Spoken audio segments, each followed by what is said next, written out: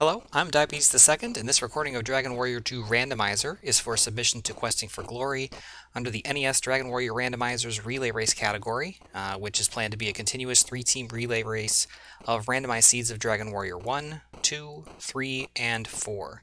Each seed is played by a different runner per team, with a 2-minute changeover time between teammates upon seed completion.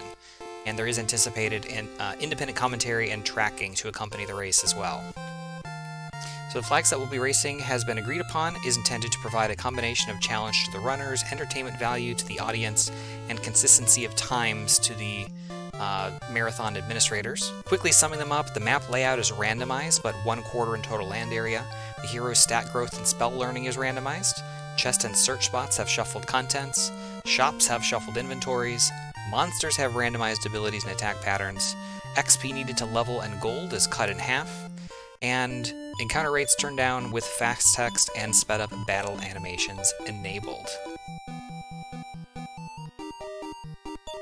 So we're going to go ahead and get started here. For those not familiar with Dragon Warrior 2, the evil sorcerer Hargon has upset the peace by sacking Moonbrook Castle, unleashing monsters upon the land. Lone survivor makes it to Maidenhall, who just informed the king of all of this, so it falls to you, the Prince of Maidenhall, to save the world.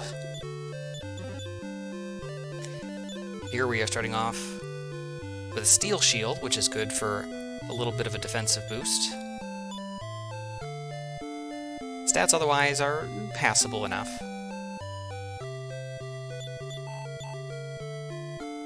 So checking item shops is of pretty significant importance. We noticed that there was a big blank spot in that particular shop, and that is going to be the Jailer's Key, originally sold in Welgarth in the original game. We'll also be looking for the Echoing Flute. We stuck our head in that cave to find it is the Lake Cave. It's not the one that we're looking for quite yet. We're looking for the Spring of Bravery. First, we'll need to find Cannock Castle, however. Of course, some enemies are rather dangerous. As we said in the description of the flags for this, we do have enemies with randomized abilities, so apparently big slugs are rather dangerous, at least in the early game.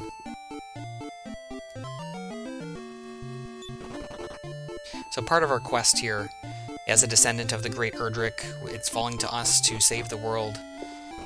You know, he's the one who rescued the world from the Dragon Lord generations ago in Dragon Warrior 1, and we're going to seek out others who share our bloodline, the Prince of neighboring Cannock and the Princess of Moonbrook, to join the quest, and together we're going to fight monsters in turn-based full-party battles, gaining experience points to level up, gold to purchase useful items and equipment, all in order to become stronger as we seek out the dangers that lie ahead. Along the way, we're going to gather several magical runes called crests, that once assembled and brought to the shrine of the ancient enchantress Rubus, will form a charm to cut through the evil Hargon's illusions. We're also going to locate the mysterious Eye of Malroth that reveals the way to Hargon's stronghold in Roan. And once there, we're going to battle against the toughest foes and even Hargon himself before taking on the ultimate evil. Here we have found Castle Cannock. To advance the story forward, we need to talk to the king here. We're interested in finding the prince, and we're going to learn that the prince sadly has just left on a journey of his own. So we're going to have to go seek him out.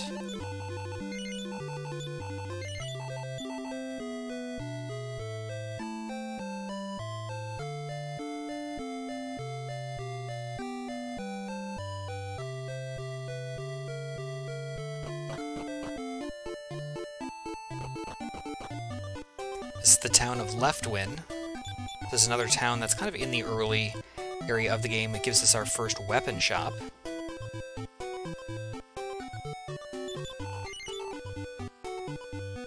A couple of important items here. We see the Thunder Sword, the Shield of Strength, and the Staff of Thunder.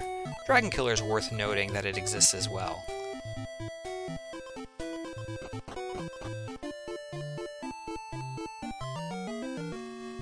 So we did pass another cave that is going to be the Spring of Bravery. The only 2 caves that we'll find here on the opening continent. Need to get the back of the cave here. There's also 3 treasure chests that we would also like to check, if possible.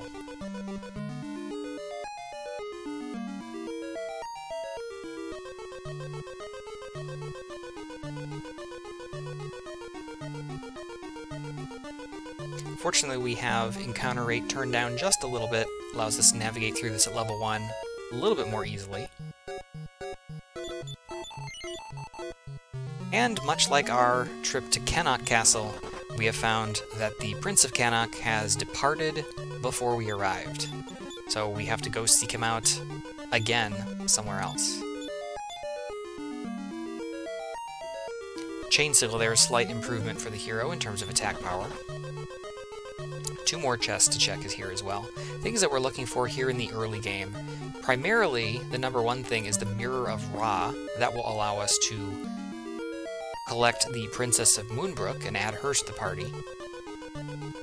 We can also find any number of quest items, including the crests, the Eye of Malroth, or the Golden Key would be the other big thing that we'd be interested in finding this early. Not super common that you're going to find a crest, the eye, or a key, but it's certainly possible and will open up a number of checks that we can make significantly earlier than we would be able to otherwise, and also without a lot of backtracking.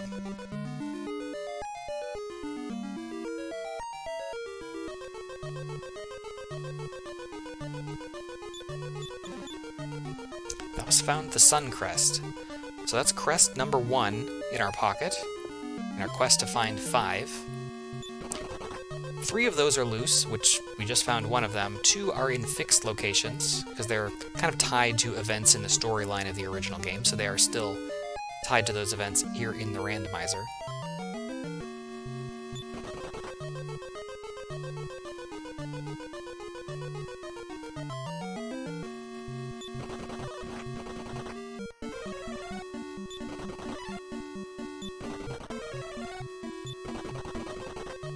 Okay, the Iron Ant won't let us run, but he runs from us.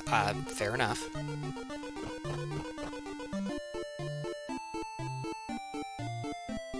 So the old man at the spring said, "Oh, Prince Cannock, he went back to Maidenhall. He was looking for you. You just missed him."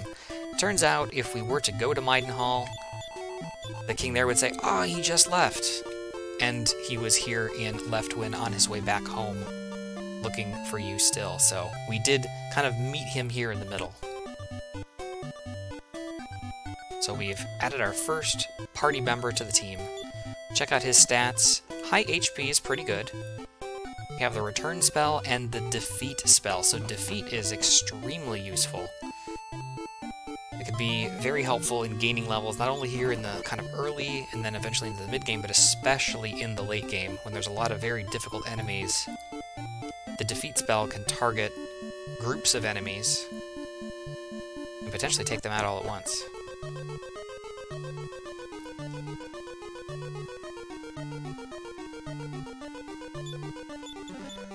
Alright, moving here into the lake cave, we just find the Armor Roderick just laying around.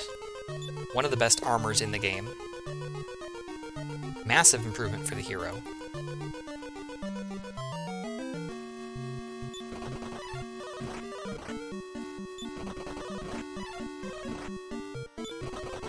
Notice we're really not taking too many fights here at the outset. In general, it's not strictly necessary to fight a lot. If we had really nice equipment, particularly good attack power, it might be worth.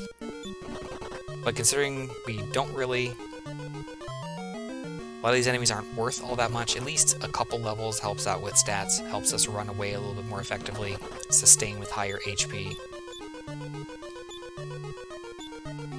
We'll see if we can go a little bit without doing all that. Hey, the golden key!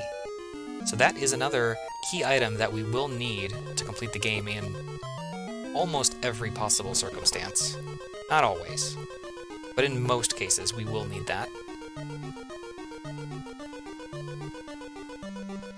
Specifically, that's opening up a number of checks here right at the start of the game that we now no longer will have to backtrack significantly for.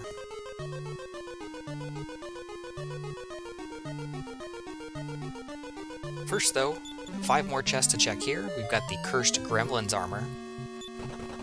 Not something we're going to want to equip, probably something that we're going to sell to purchase something that we actually want.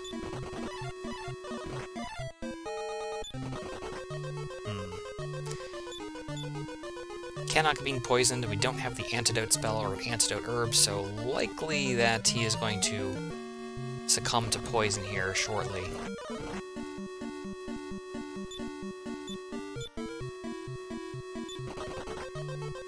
Kind of rethinking taking that battle. It's probably a good idea. Alas, brave Canuck has died.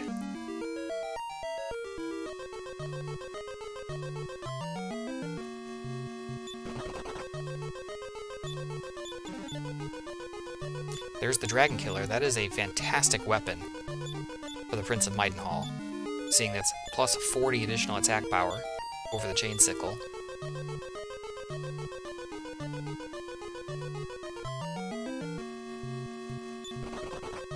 One chest left. If we can get there, fantastic. Otherwise, it's an orphaned check.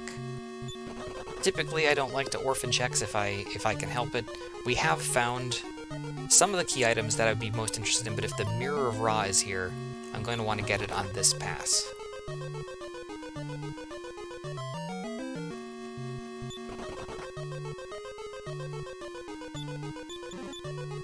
And it's just a small pile of gold pieces. So we'll walk our way back out here. We could take off our armor and just hope for a death warp. Taking a death will eliminate half of our gold, but we will go back to the last place that we saved. In this case, it's probably going to be just as fast to walk out, considering the lower encounter rate.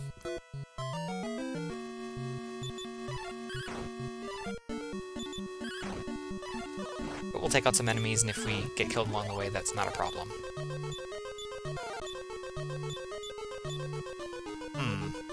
There's levels of 0 and 1 attack power. Not inspiring.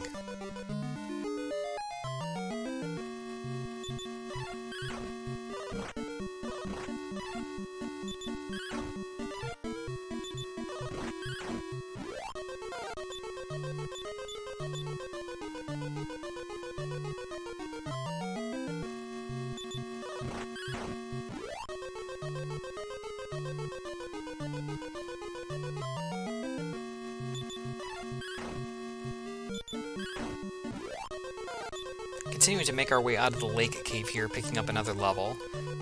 Our primary task next, aside from making the checks in Canuck and Maidenhall castles, there we get the death refill, will be to go across and visit the town of Hamlin.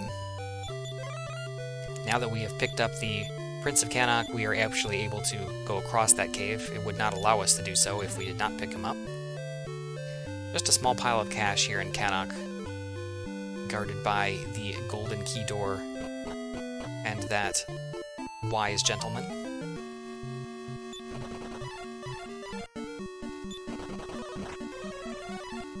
Whoa!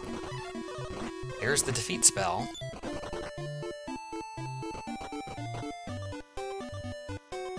So we'll make a quick pit stop back in Leftwyn, resurrect Canuck.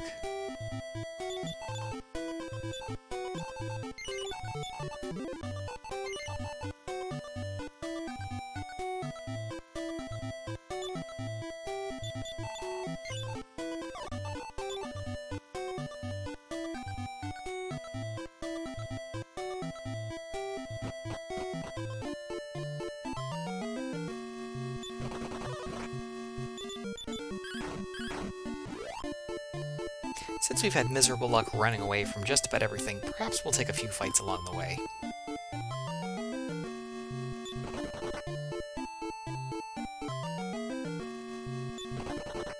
At least ones that make sense to take.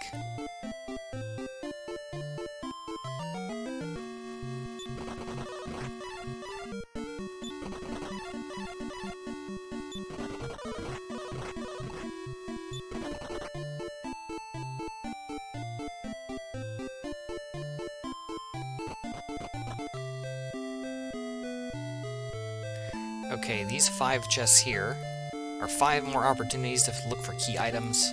Other things that we'd be looking for would be strong equipment that we can either equip or sell for other equipment that we also are interested in.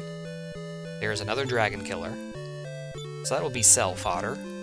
Leaf of the World Tree, Evil Shield, Shield of Erdrick,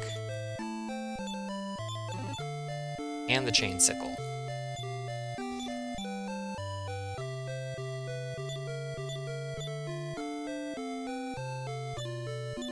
Having to shuffle around inventory a little bit here.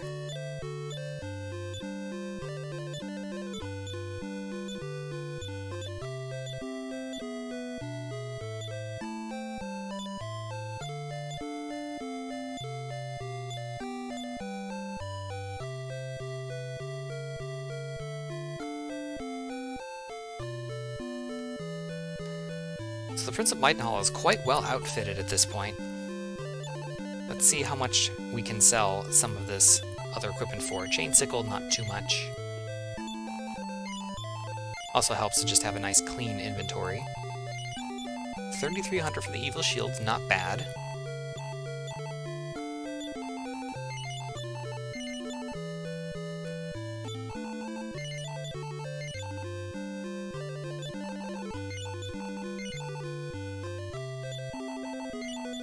$3,000 for the Dragon Killer as well.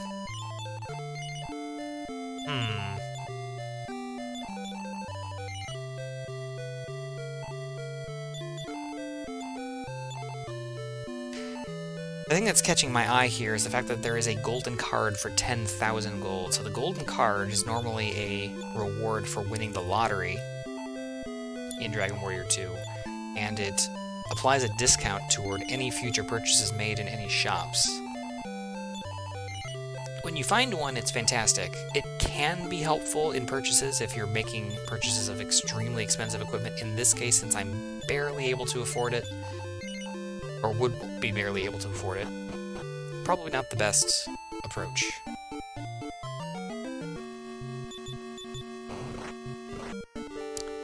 Well, there's the big slugs, so we just lost half our cash.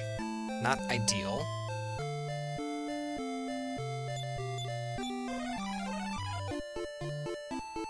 Since we last saved in Cannock, that's where we went when we died. It's also where the return spell takes us, but it's faster to use that than walk through the entire castle.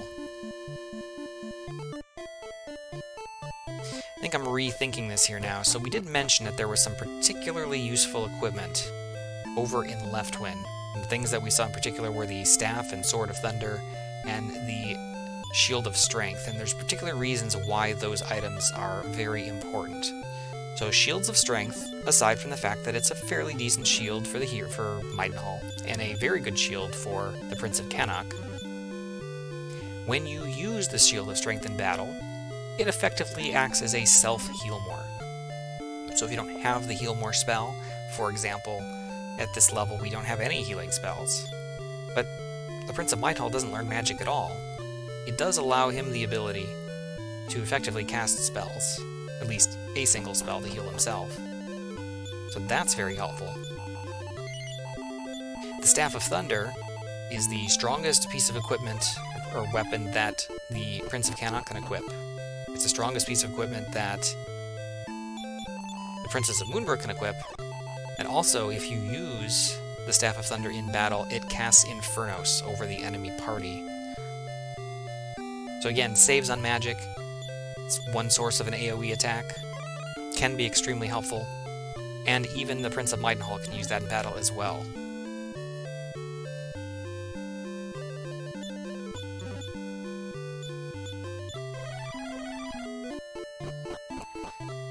Because the chests respawn, we're able to kind of pick up those two expensive items. They each sold for about 3,000 gold, and our goal would be to basically port them over to Leftwind, sell them there, and then make a couple of purchases of expensive equipment.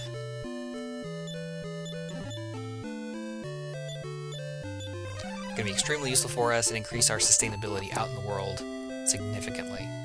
So this is a little bit perhaps annoying or whatever, but it's very, very good setup for continuing the run.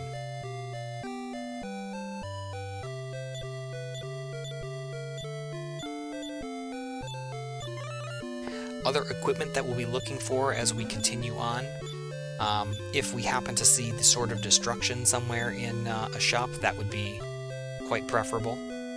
Sword of Destruction is the strongest weapon that can be equipped by the Prince of Maidenhall, but it is cursed. but we will talk about a glitch in the end game where it becomes potentially very useful. The light sword is the strongest non-cursed sword that we can purchase for the Prince of Midenhall, so that would be useful to identify. The falcon sword, which doesn't have great attack power, but allows the hero that equips it, whether that's the Prince of Midenhall or the Prince of Cannock, to attack twice per turn. And the other big one, and arguably the most important, is the Water Flying Cloth. Very strong armor, all three can equip, and it bestows protection against breath attacks, which is absolutely essential in the end game.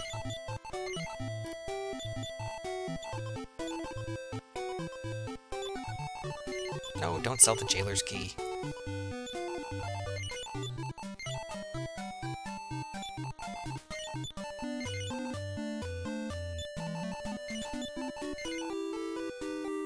Alright, a good 30,000 gold pieces to our name. We saw Shields of Strength here, that's probably what we're going to aim for first.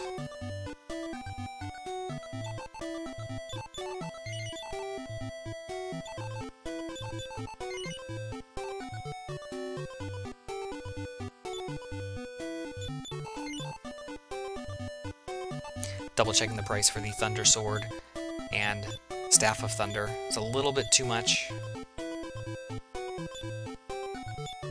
Shield of Strength not quite as good as the Shield of Erdrick, but very good for the Prince of Cannock.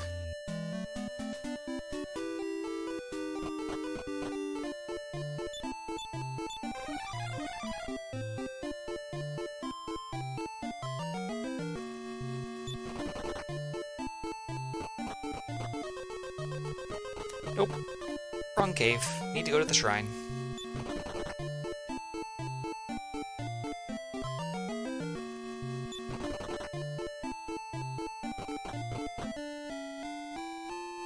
So actually 3 different ways we could go here. To the left and down. Down through here, we could also have opened that golden key door.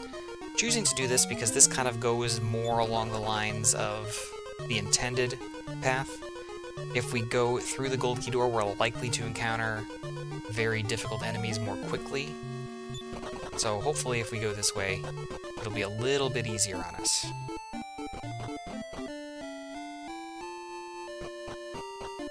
Alright, we have another shrine that will, again, connect us to a couple of different places. Oh! Lizard flies have defeat. Good to know. Probably try to avoid those in the future.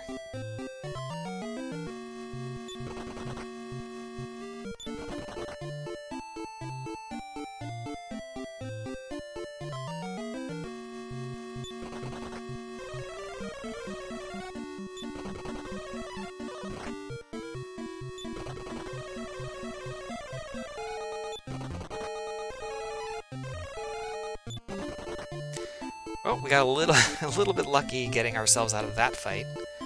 Lots of run fails, but we do succeed eventually. Did not succumb to the defeat spell.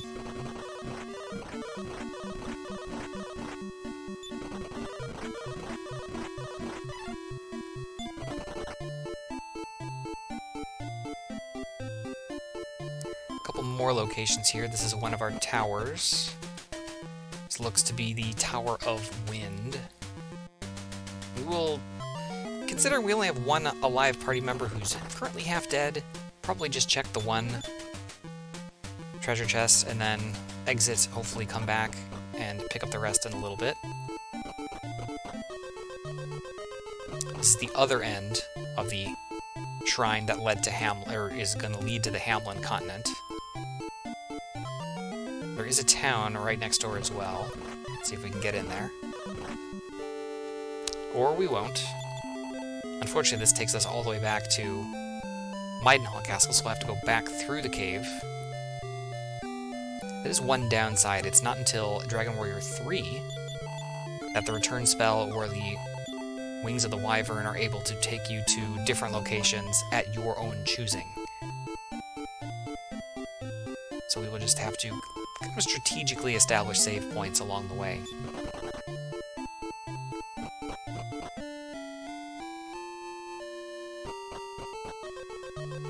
This time our intended destination is close to the other end of this cave, so we will go this other path this time.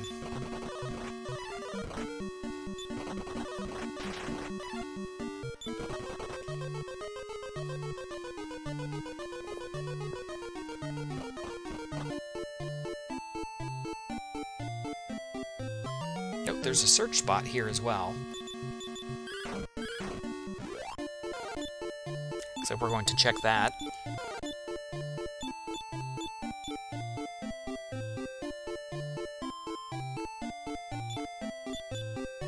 Staff of Thunder. That is a huge find. One, really good piece of equipment. Two, worth a lot of cash that we can sell.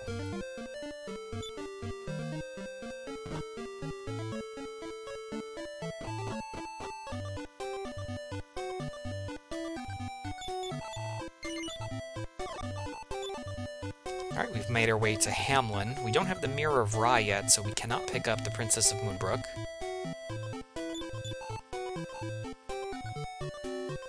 Not really anything more in the item shops that we need, with the exception of the Echoing Flute would be a nice pickup. Checking things out here. Magic armor for Cannock is about as good as we can do. Otherwise, none of our other big ticket items are available.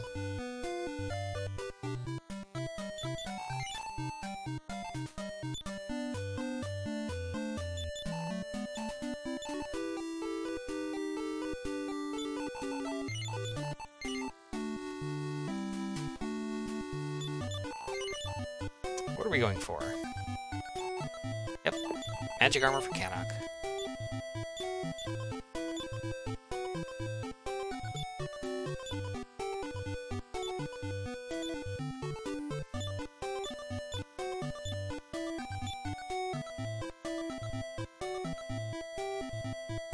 Thought about exiting the town, but the better thing to do right now would be to establish our save point here. That way, if we were to perish outside or something else happens, if we need cast return, we'll head back here. Since we happen to already have the golden key and the jailer's key, we can make a check here. There's another search tile. If we are able to take out the Oswargs here,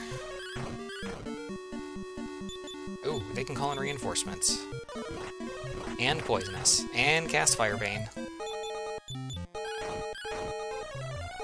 And revive. Wow. Lots of unfortunate things.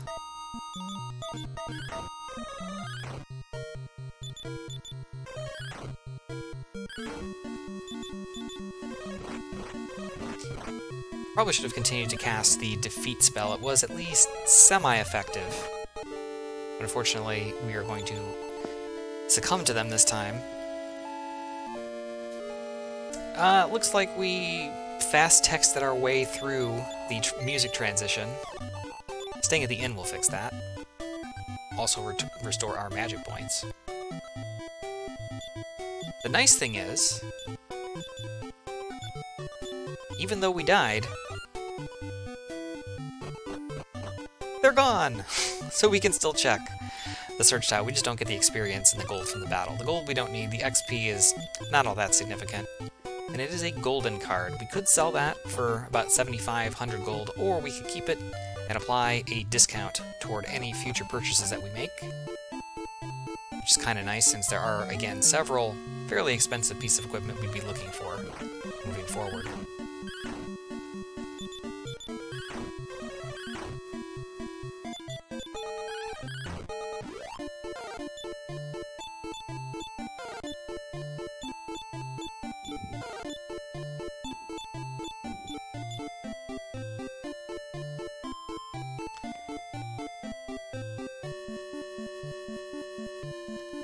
Still looking for the Mirror of Ra. Most likely place is here in the Tower of Wind.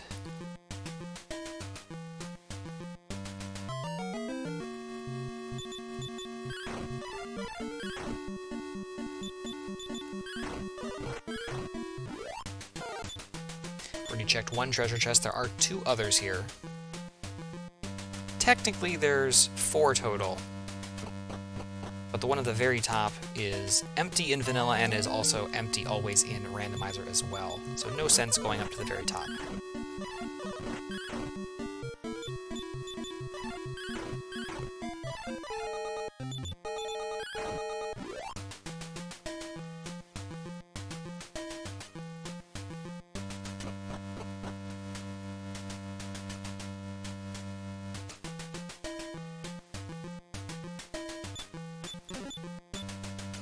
Armor of Gaia.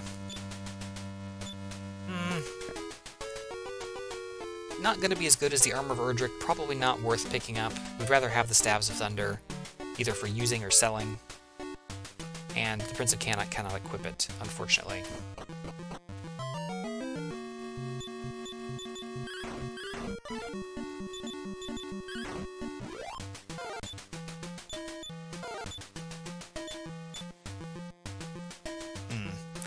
Our lack of strength is continuing to be a point of concern.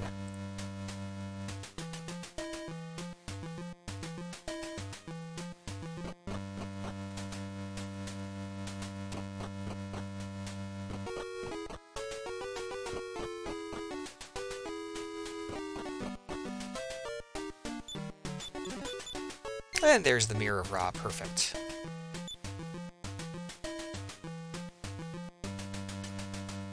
Throw away the chain sickle.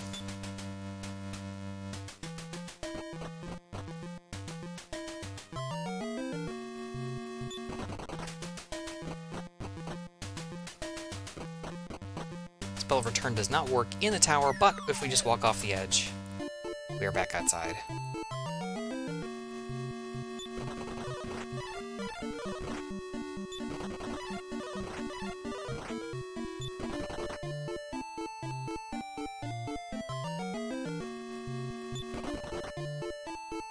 We're going to pick up the Princess of Moonbrook. She will complete our party. She's actually been in town all along. Our Princess Doggo friend. Apparently she was transformed into a dog by one of Hargon's minions during the sacking of Moonbrook.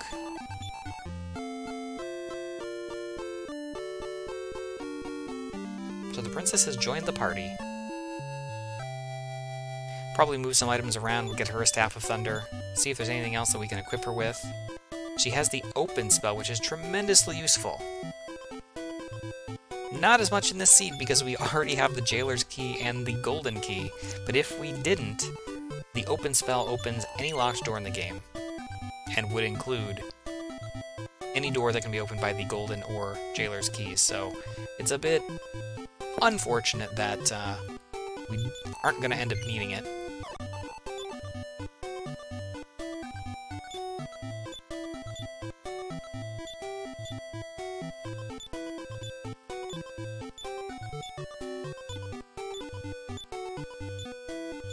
A little bit of inventory management and back out into the world. So now the world is kind of our oyster. We have pretty much open exploration of the rest of the world at this point. We have any number of places to continue to look for and to check. One other place in particular that we do want to locate is the town of Leonport.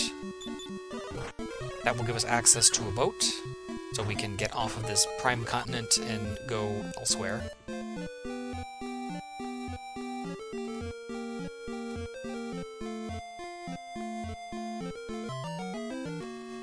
But since the world is randomly generated, there's no specific guarantee that any particular town has to be located or co-located with anything else outside of the initial location that has Maidenhall, Cannock, etc.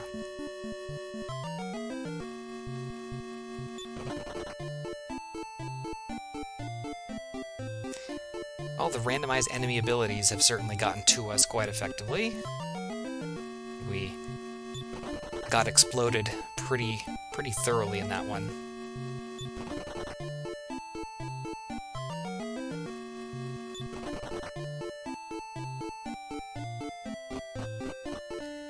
Again, different options. So we're going to go through this cave / effectively teleporter. We have a another cave immediately on the other side. And this is the road to Roan. So that's the road to the final dungeon is right there. Good that we have it already marked on our map. But we are far too low level to make a play at that now.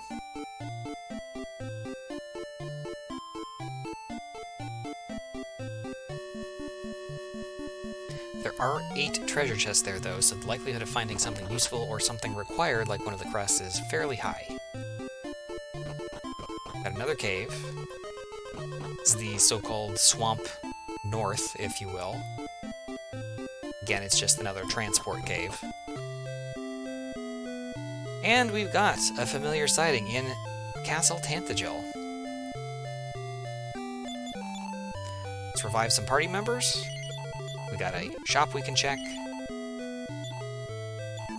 We could also establish a save point here. It's not one of the ones I would commonly utilize, but certainly can be. It's not that far from the Roan Cave, which would be worth keeping in mind.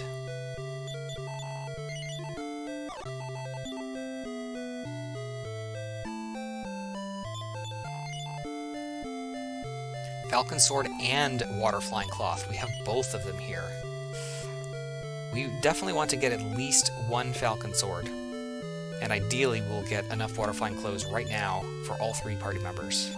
This is why we picked up all those extra Staves of Thunder.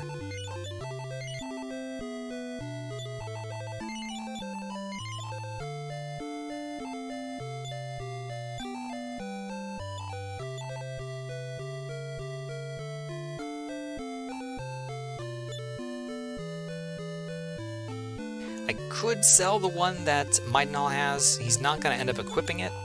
It is useful in battle for AoE. It's a tough call.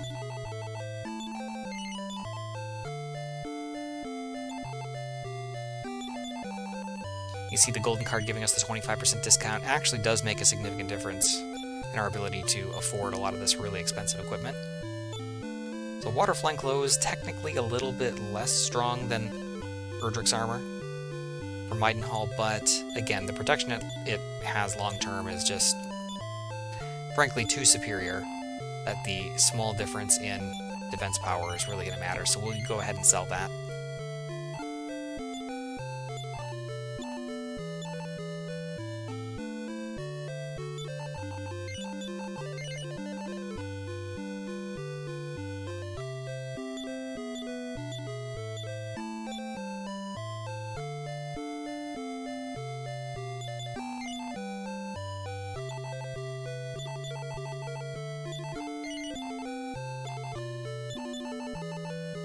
Ideally, we get Falcon Sword for both Maidenhall and Cannock, but we absolutely need it for Maidenhall, so we will get the one that we can afford right now. We won't equip it, but we'll have it.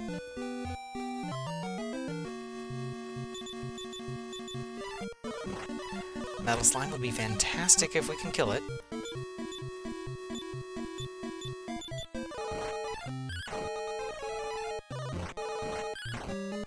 Damage. Ah. Metal Slimes and then Metal Babbles are extremely valuable. And if you can find them, not only are you going to have a huge influx of experience, but potentially if you can identify a good zone to find them, that could be even your end game level grind. Here we have the Forest Triple Shrine. Take the center portal over to the Grass Triple Shrine, which has a search tile. The Eye of Malroth, another one of our key quest items.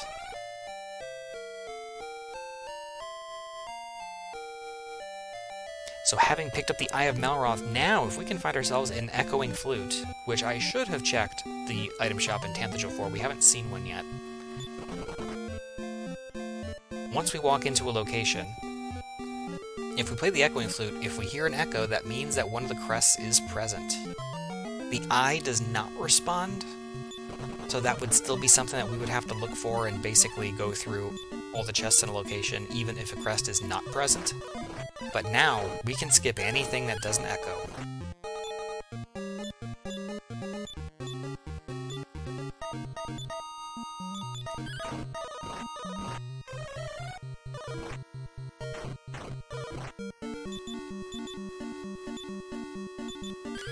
Trying to make best use of our limited ability to attack different groups of enemies. Unfortunately, Moonbrook, just too low a level. This is going to be a pretty decent experience gain. Unfortunately, she's going to miss out.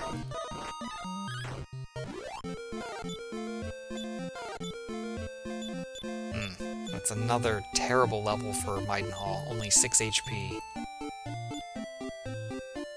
Kenok still doesn't have any healing spells.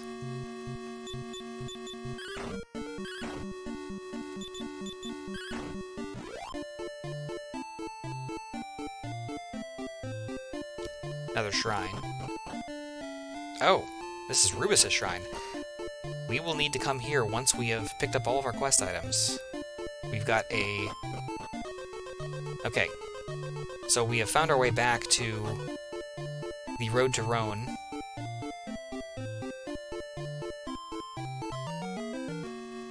So apparently we just missed the tower here off screen earlier. It's going to be either the lighthouse or a Tower of the Moon. It is Tower of the Moon. With Moonbrook dead, and at very low resources, ideally we'll explore and find a town here, so we can heal up first.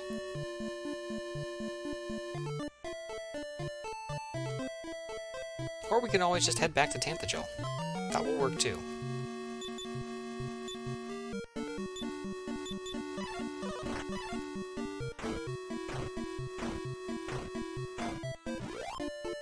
Staff of Thunder AoE feels good, man.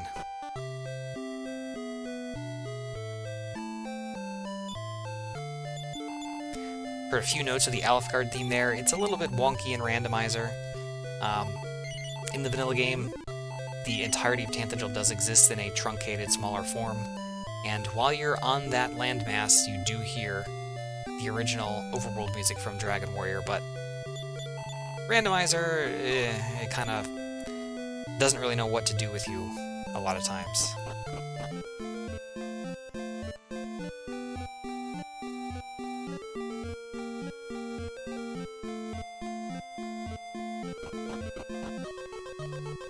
Okay, Charlotte Castle. Again, that's the difficulty with the map generation. Sometimes can be very challenging. There's large contiguous land masses where you can't necessarily always follow the edges and get a full lay of the land. Plus, with all the interconnectedness of the various transport shrines and caves and things, it's very easy to miss out on small parts of an interior landmass.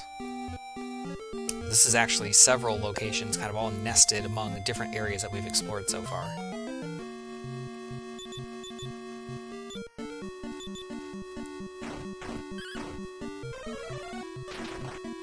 Oh! The orc can strike critically. And boy did he ever. Kenok never stood a chance.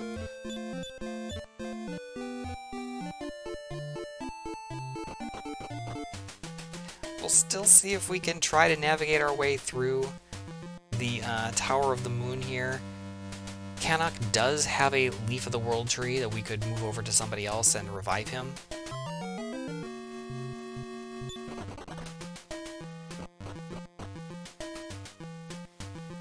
But ideally, I'd also like to keep that in my pocket just in case of emergency. They are available in shops for about 2,500 gold, so it is replaceable. So we've got the full plate armor. Again, worse than anything that we currently have. So either something to sell or throw away. Oh, there goes Moonbrook.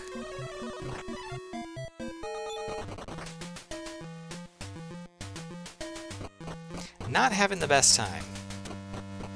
Thought about bugging out and healing and coming back, but let's see if we can push through. One thing Maidenhall does have is he has fantastic defense. Another steel shield.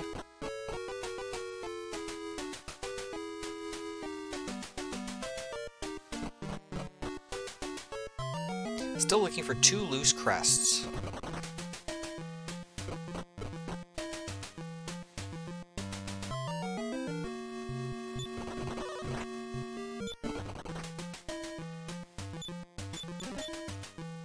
Copper sword.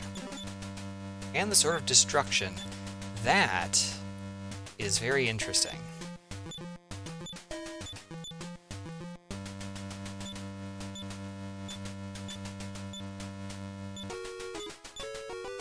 Again, we don't want to equip it. It will curse us, and if we were to be cursed, then we will only connect with attacks a certain percentage of the time. Otherwise, we freeze in terror or something. Basically, it's paralysis is the curse. But again, we'll talk about the illusion glitch when we get to the end game.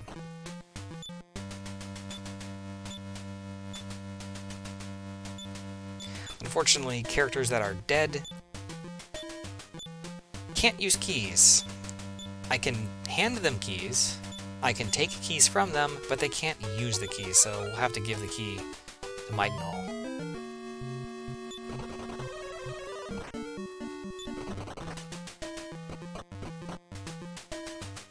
One more chest to check here.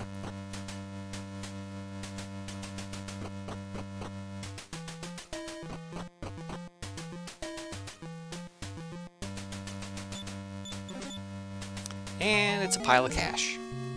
So nothing of tremendous significance here in the Tower of the Moon. And ideally I would have picked up an echoing flute at some point. We hadn't seen one, although there were a few shops that we didn't check. That way we would have known that the Tower of the Moon did not have a crest and therefore could have been skipped. Meanwhile, we get sent back to Hamlin, which is a bit of a setback, although there are plenty of transport shrines and caves around to get us where we need to go.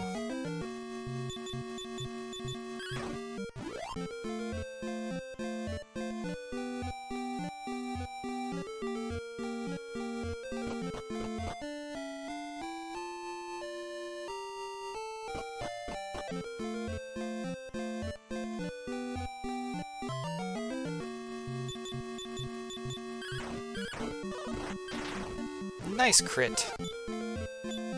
Prince of Cannock, you're redeeming yourself. So that 1,000 experience points is more than triple we've gotten in any other battle so far in the Seed, so that gives you a bit of an idea. That accounts for about 40% of our total XP in a Seed. And a Metal Babble too! Oh, it ran away. Unfortunately, there is a hard cap of 9,999 XP per battle in Dragon Warrior 4. And Metal Babbles, again, it is a little bit of randomized factor in there, but they are worth at least several thousand, as we find another Armor of Erdrick.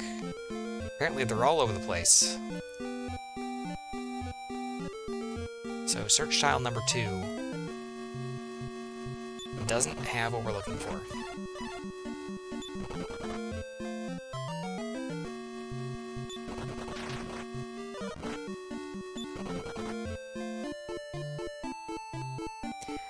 Moonbrook goes down again, unfortunately. Ideally, we'll find a spot to heal her. We have the lighthouse, okay? Again, this is another long location that ideally we would not want to go through and check all the chests if we don't have to. That said, one of our fixed position crests is here, so it is worth noting that we will have to go through the lighthouse regardless. It's just how much of that side content do we need to take advantage of or not. 2 castles next to each other, the ruined castle of Moonbrook and the Kingdom of Osterfair. So this is the other location of a fixed crest. Fortunately, we do not have the ability to resurrect Moonbrook here.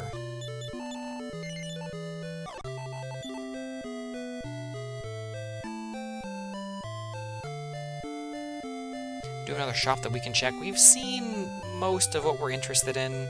Light Sword potentially would be of interest.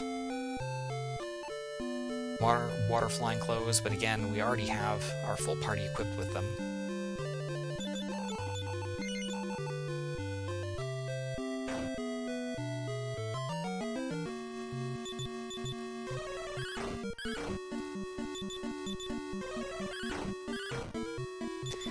Saberlion likes to cast Increase a lot, but that's no problem for our heroes.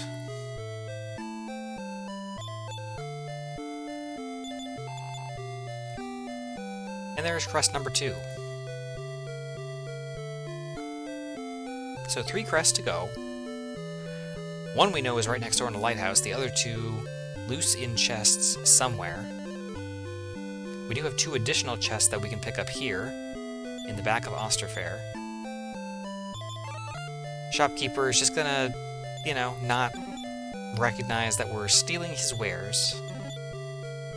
Unfortunately, just some weak armor, clothes, and chainmail.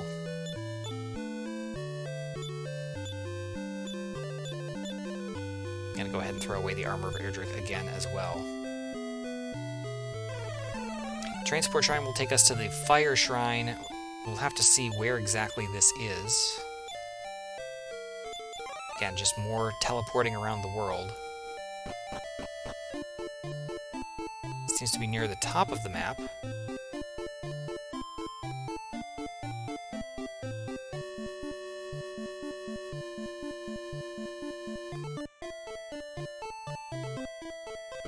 Another cave. We've been here before. This is the Jerk Cave.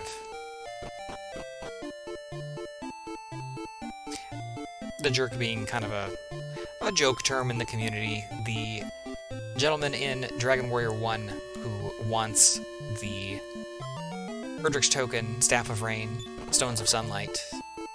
If you don't have everything, particularly the token, he kicks you out of the cave, forcibly. So we call him a jerk. That's him too. Need to give him Erdrick's token if we were to find it. So we venture into the lighthouse. With 2 party members, I don't love this play, but Osterfair is the only nearby town. We don't have the ability to resurrect there. We do have a Leaf of the World Tree, but I'd like to save it if possible. And with no Echoing Flute, we're not sure if our items are going to be here or not, other than the single crest that is guaranteed to be here. So I could just make a mad dash for the top, or I could try to make the checks along the way.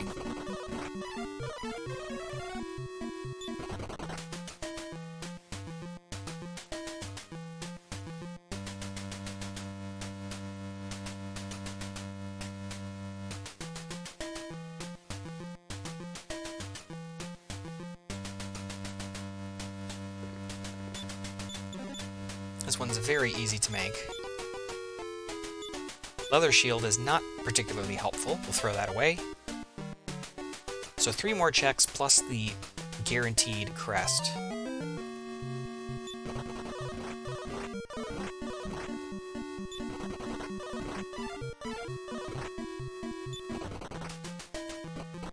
Looks like we are making the play for the additional checks as well.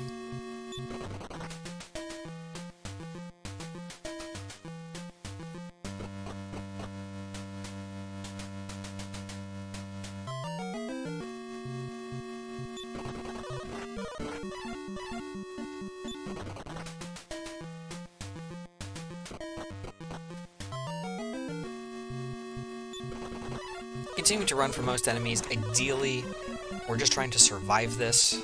Gaining XP is not that critical. I mean, in the grand scheme it is, but we're not going to be picking up that much from a lot of these encounters, and since these encounters are mixed and can be very dangerous, we still don't have healing outside of battle at all, and even healing in battle is fairly limited. We do have Shields of Strength, which we did just take advantage of there, but that is not a full, safe opportunity to heal. A couple of magic ants guarding the chest. Which is the life crest. Okay, I'm glad we made these checks. So that is crest number 3. Crest number 4 is at the end of this dungeon, so just 1 more loose crest to find.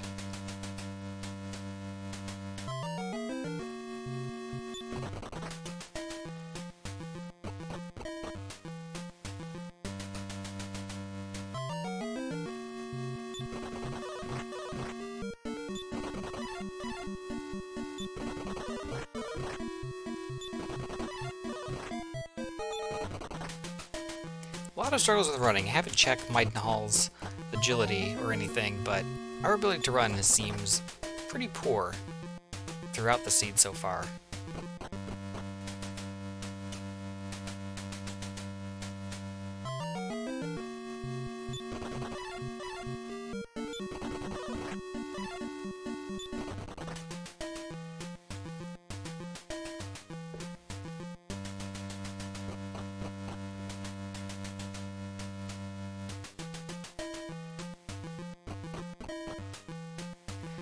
continuing to make our way up through the lighthouse. Next chest is the treasures. So the treasures, if we take those to Leonport, we don't have a silver key, but we do have Moonbrook with the open spell. We can open a silver key door there to get an echoing flute. And that certainly would be helpful in our quest for the final crest. We've not found Leonport, though.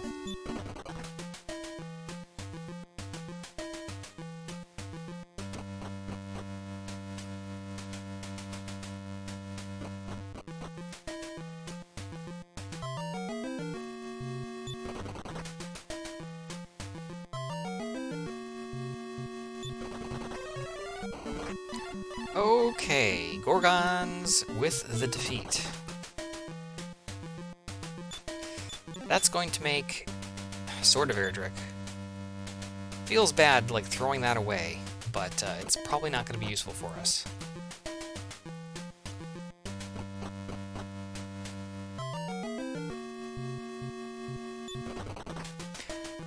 The Prince does have a leaf. The problem with Leaf of the World Tree, like the Revive spell, in Dragon Warrior 2, Resurrection only takes you to 1 HP. Since we don't have any other way to heal other than the Shield of Strength in battle right now, it would be very risky. We would need the right battle to go into to resurrect the Prince of Maidenhall. Hope he doesn't get immediately murdered before he's able to hold up the Shield of Strength and heal himself.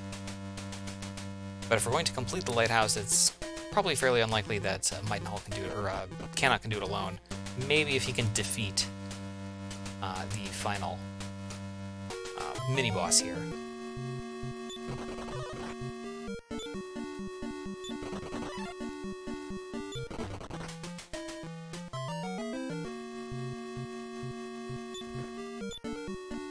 Good opportunity to top off the HP. That would be the perfect battle to do it, but I would need to already have resurrected before that.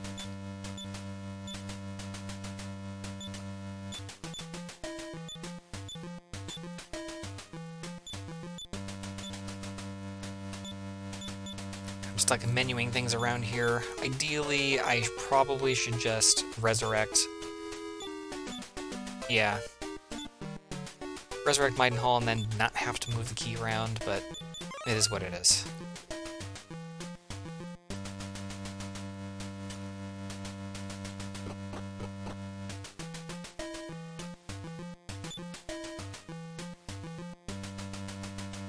Looking to get into that encounter. This one's not great. We know Gorons have defeat.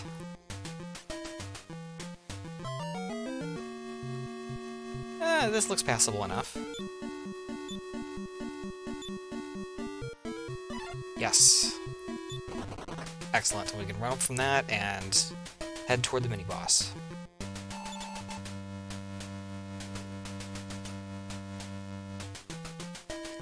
Now, if you happen to walk off the edge here, you will leave the tower the same way that you will for the others that we've seen. So you do need to be cautious of that. I'm also kind of pausing slightly at each floor, because if we follow right behind the old man, we actually have a dialogue encounter at each stairwell, so we're just avoiding that by pausing momentarily.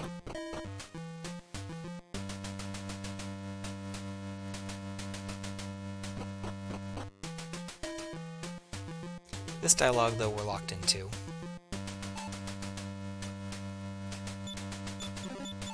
It's a trap!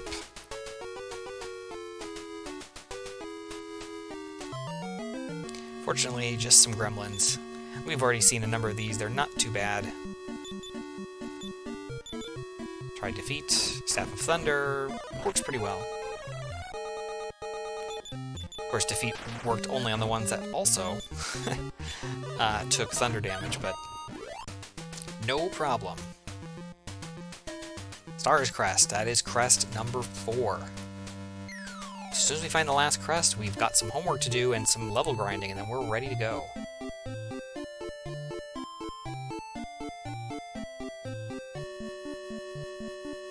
and kind of rediscovering the various connections here. Rubus Shrine just off to the north, Tower of the Moon there.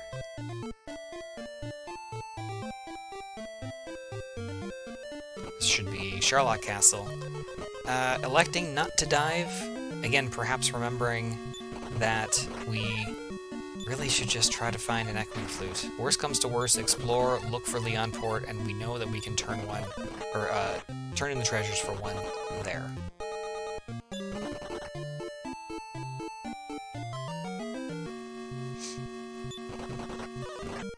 Again, the reason why that's important is we can skip a whole bunch of dungeons that we don't need to dive by doing so, and there are several that we still have yet to really go through. Sherlock Castle has a number of checks, so that's one. We have the town of Zahan. We have the Sea Cave, which is very long. We have the Road to Rhone, which, if we don't have to do anything beyond the straightforward line to progress through, that would be ideal. So if we can skip any of those by realizing, just from the entrance, that there's nothing here that we need, we certainly will take that advantage. Gotten back to Tanthagil, we'll go ahead and revive Moonbrook. Maybe she'll actually get some experience points for once. She can stay alive for more than 40 seconds.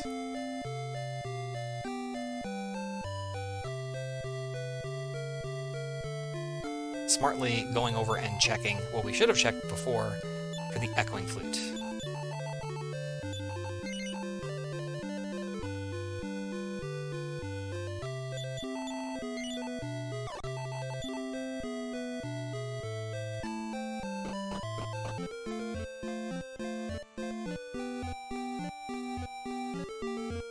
It's like the western edge of the map here. Continuing back north, we'll hop into Sherlock and see, is this where our fifth and final crest lay?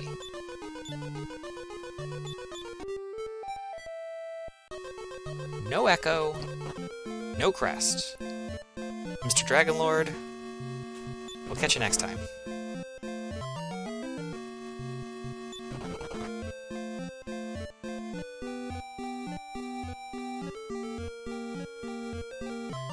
Cave here. This could be the Sea Cave.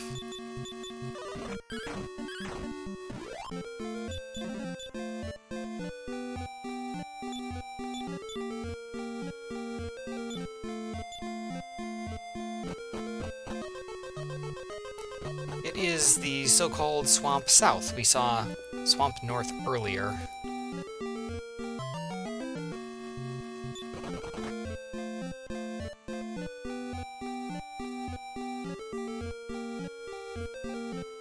And several towns we've not seen yet.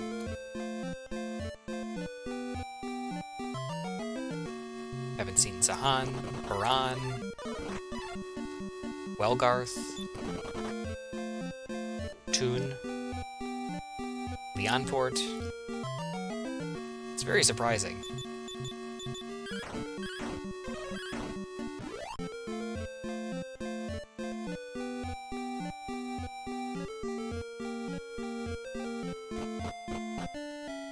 This looks familiar. We've been here before. This is the Fire Shrine. Earlier we went to the west, I believe.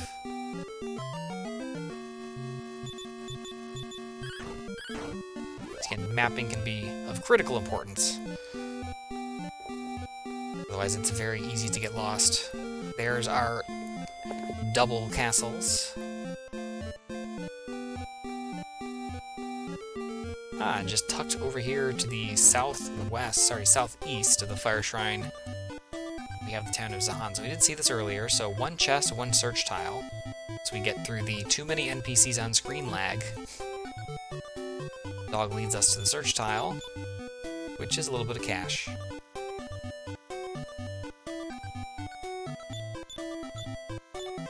Fortunately, one of the few spells we do learn, or have learned so far, is Step Guard. Other chest. Antidote herb. Not exciting. And technically we could have blown the flute and known, but it is a little bit... Ugh, old man, making me take damage. Getting in the way.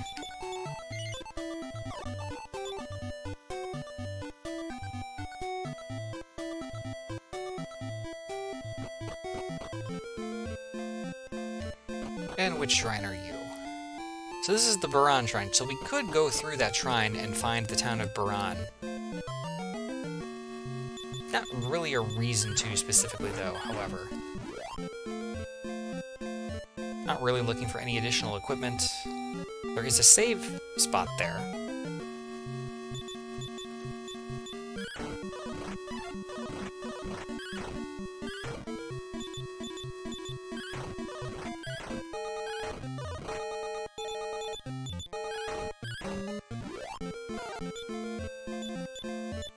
Nice power gain for the Prince of Mightenhall. 13 big attack power.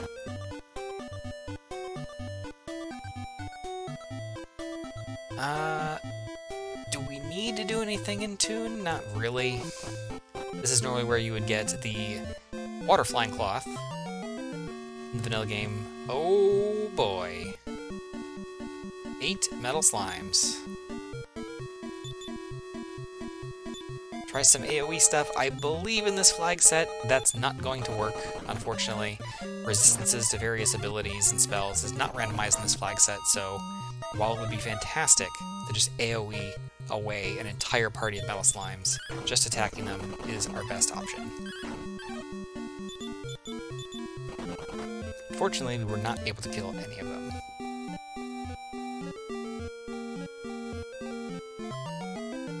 Another town on the horizon there just to the east. And there are several we still have not seen.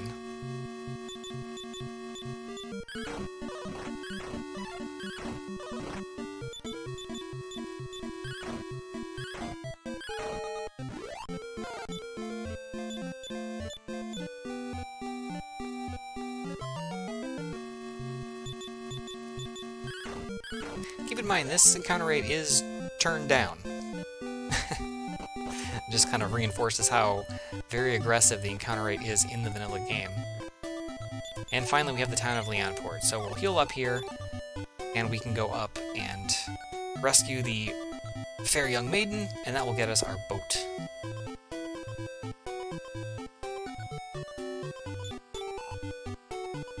We don't lend boats to strangers. You gotta rescue my granddaughter first. Okay, okay.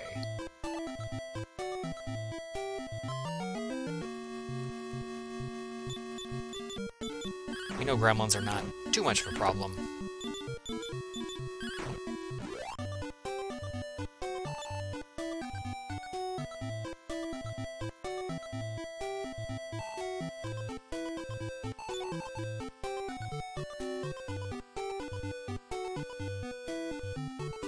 Now, since we picked up the Echoing Flute, we don't need to do this turn-in. This item that we do get here is not randomized. This is just going to be an Echoing Flute. That's how you get the Echoing Flute in the vanilla game. It isn't available in the shops.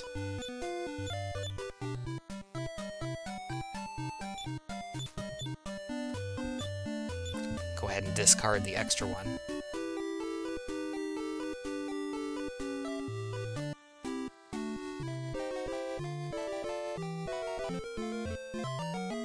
Trying to see where we are. These are early game enemies, so I would imagine we're back on the continent where we started.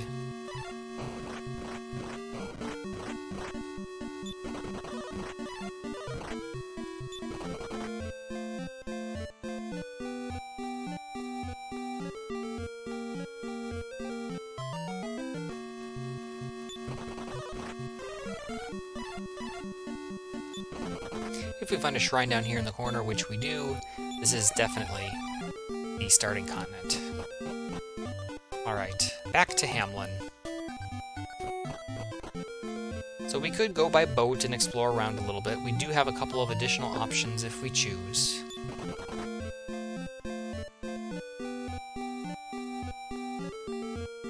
Kind of navigating, trying to figure out exactly what I do want to do.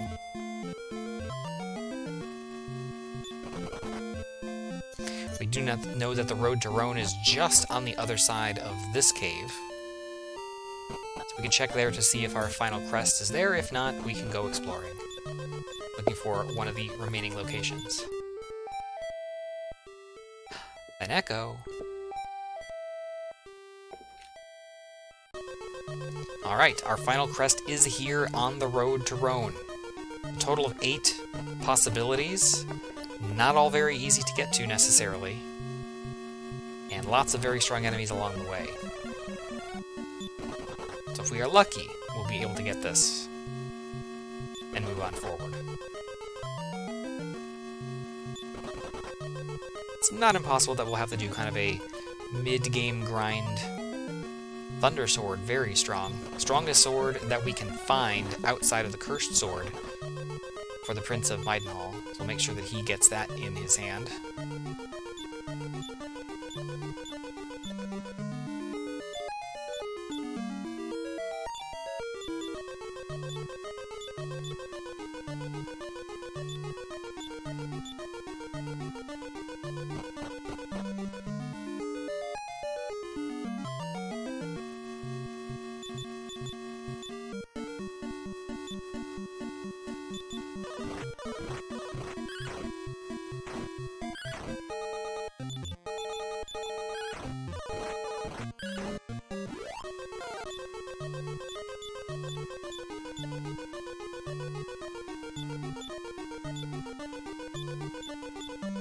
Still, no healing outside of battle, unfortunately.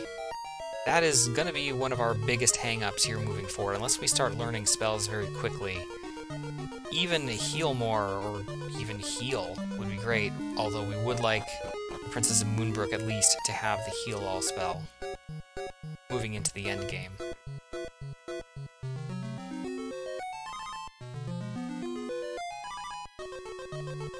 Other spells that are very useless, Defense, which takes down enemy defense. If the Princess of Moonbrook could learn that, that would be fantastic.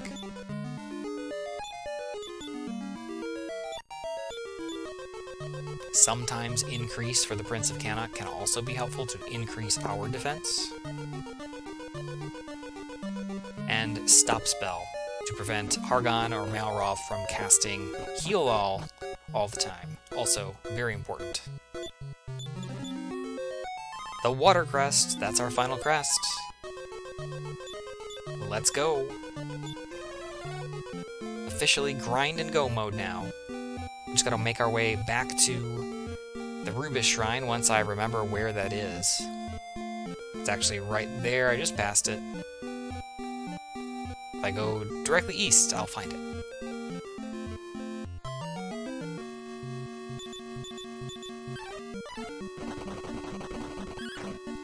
Nice. With that Thunder Sword pickup, Maidenhall now has enough attack power to one-shot Metal Slimes. We got to 3,400 experience points. Pick up several levels.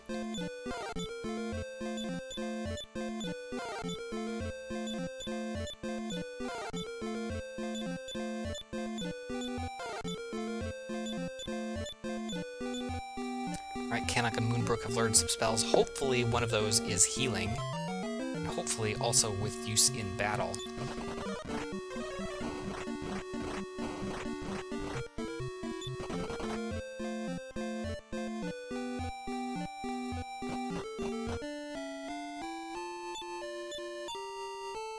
Making sure I have inventory space. The crests themselves don't take up inventory space, but Rubis the Enchantress here will give us the charm that will allow us to see through all of Hargon's illusions. So we need to make sure that we have the inventory space to collect it. We do. Fortunately, the outside spell does not work here, so we will have to walk up the several flights of stairs.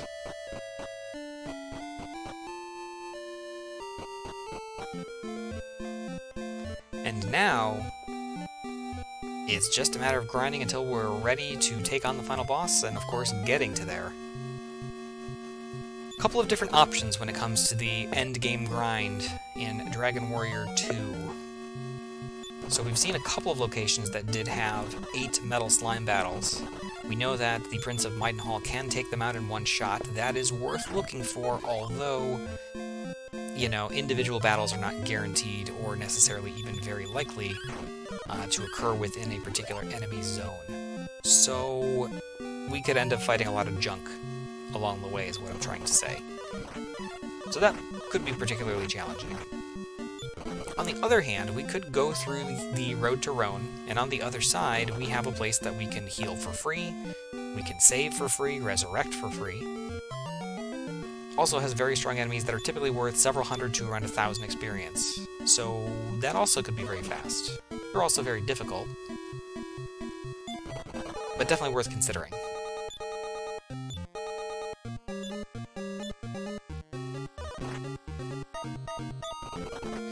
Moonbrook unfortunately goes down yet again.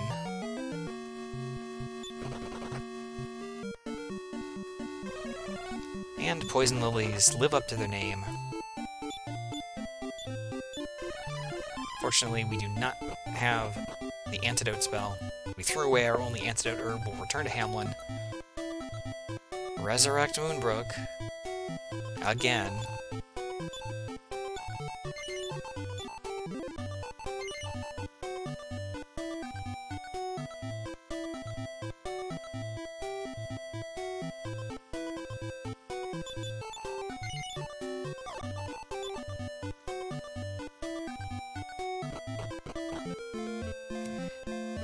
Probably should cure that poison too.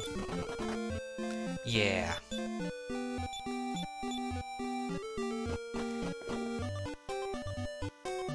Back to the House of Healing.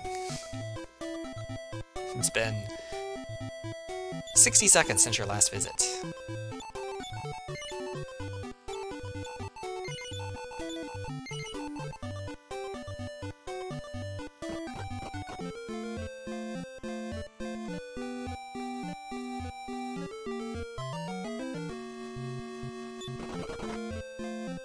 The nice thing about returning to Hamlin is as soon as we go through the cave here, we know that the road to Rhone is right on the other side.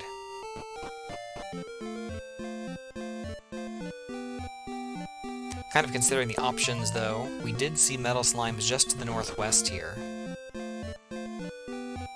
So perhaps worth taking a look and see if we can pick up a few more of them. Again, certainly by far the easiest things that we can kill for experience. Again, you're seeing the other types of encounters, you're going to be getting 70, 80, 100, 120 XP per battle. And lots of these mixed battles that aren't necessarily very conducive to using an AoE attack or something else.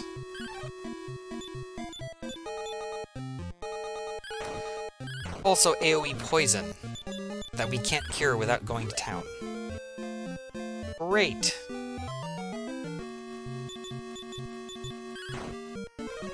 I think that's sufficiently soured me on staying in this zone to try to find more metal slimes.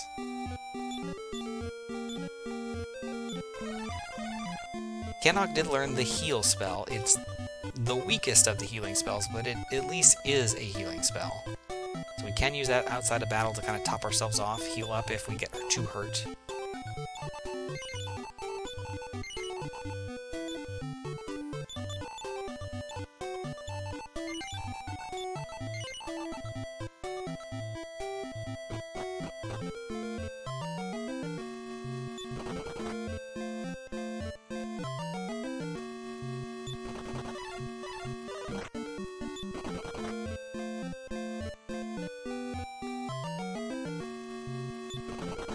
In terms of levels, we're a little bit on the low side. It's usually probably fairly advisable to at least get Maidenhall up to around level 20 or so, and Moonbrook to around level 15 or so, if possible. It does depend on your stats and spells and the equipment loadout that you have. In this particular case, we have extremely good loadout basically for everybody, so that I don't think is going to be a problem. Spells, we're a little bit on the lacking side. That may be our hang-up. I don't believe that we have defense, increase, heal all, or stop spell, all of which extremely useful.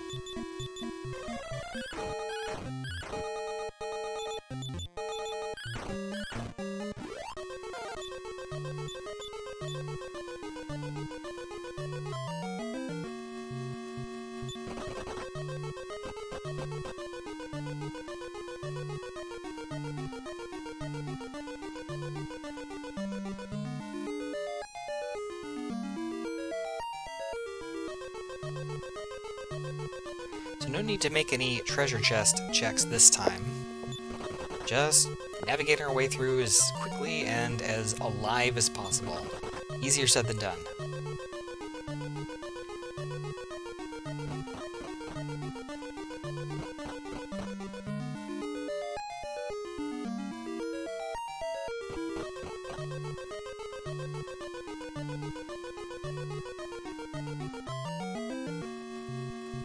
Metal Babbles. Oh.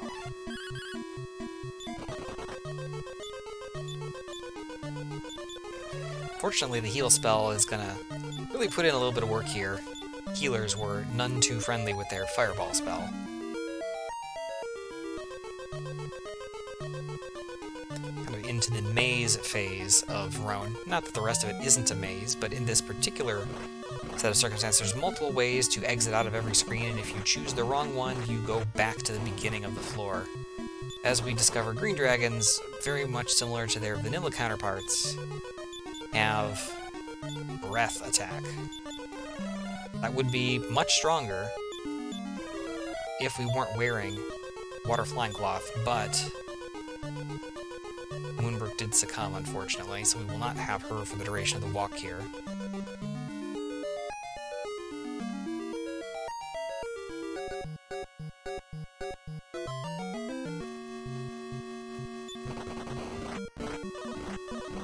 More scorching flames, not what we want to see.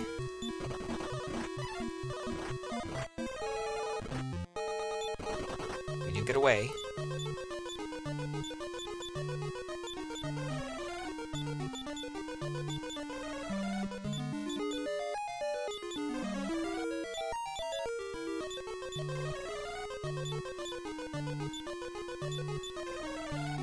Okay, maxed out the health again. Only a couple more turns here.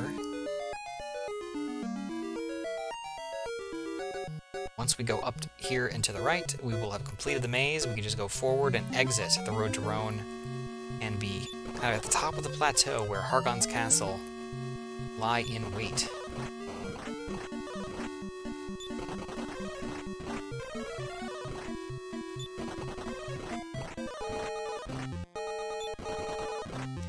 That's a lot of run, Phelan. Canock is down. We do not have a Leaf of the World Tree. Down to 10 HP. Maidenhall, he does have a Shield of Strength. He could hold up in battle to try to heal, but again, that would rely on him getting initiative. We need to find the shrine. Roan is randomized. There's Hargon's castle, but we need the shrine. The shrine gives us a full heal, and it gives us a save point. Triple run fail. Back to Hamlin.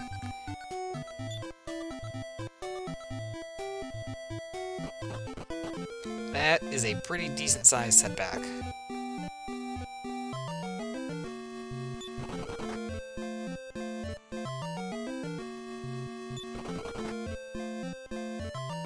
If we didn't get hurt by the hit by the defeat spell and a bunch of breath attacks there at the very end of the road to Roan, we were cruising pretty nicely through.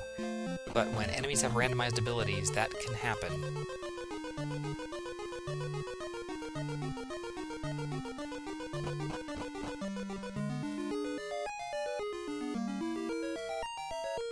So back through Roan we go, hopefully a little bit better luck this time. Again, effectively the same level, same stats, same equipment.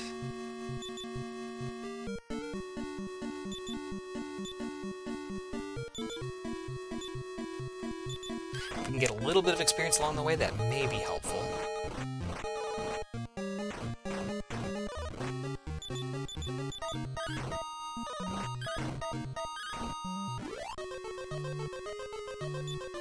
About 500 experience right there, and that's not a difficult battle. Just healing afterwards takes a little bit because we only have the heal spell.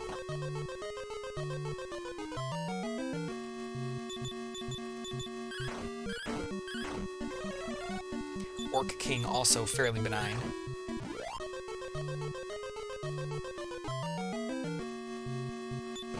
But again, notice, I mean, there's not a tremendous upswing in the amount of XP that enemies are worth. Keep in mind that things in the very beginning, I'm sure, slimes and big slugs are worth 1, 2, 3 experience, but, you know, we're needing thousands to tens of thousands of experience for levels at this point, and even endgame enemies are only giving in the hundreds to around 200 per. So really getting into Roan or finding metal slimes or metal babble somewhere are really the best options for grinds that we can find.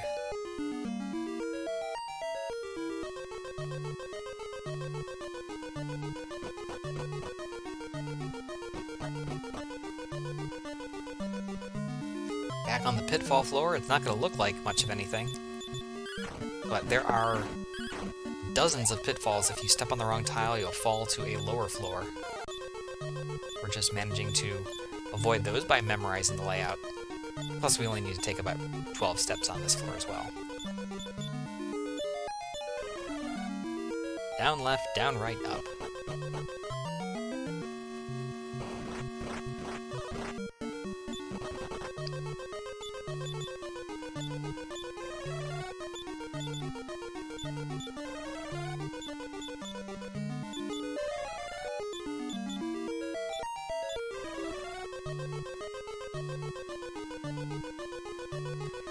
Back to the maze, right, left.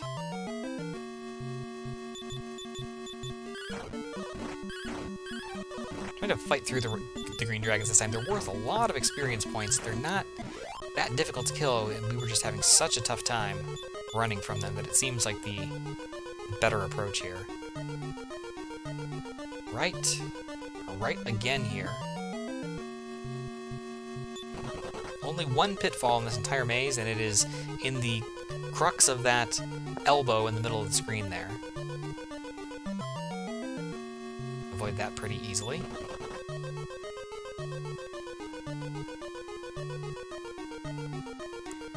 This fork there, we went up, now left, then up again, and to the right.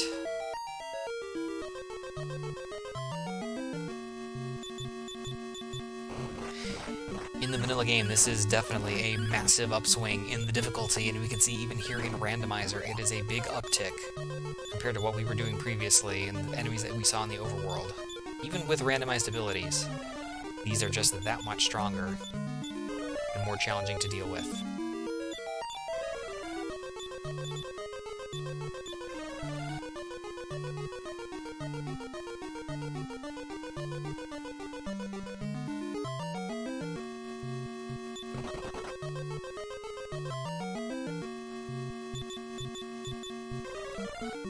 Okay, green dragons have defeat. That's scary, aside from the fact that they breathe fire and are generally fairly strong anyway. That's 1700 XP that Moonbrook's gonna miss out on. Hopefully, we can still make it through the rest of the cave here and find the shrine.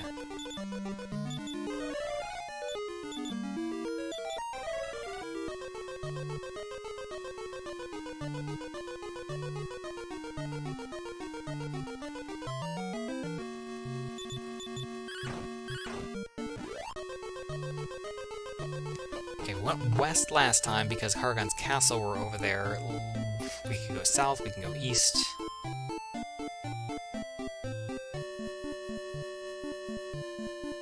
There's the shrine. Just let us get to it, please. We can resurrect Moonbrook, save, establish a return point.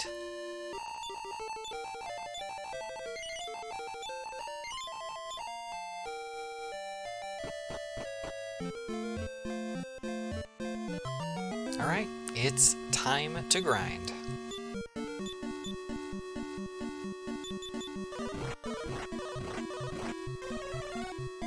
The feat works very well on the Cyclops.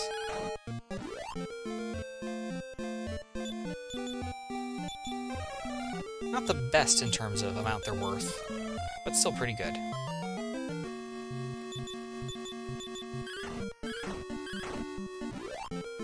And the next thing I should do, and will be doing here momentarily, is taking advantage of the illusion glitch.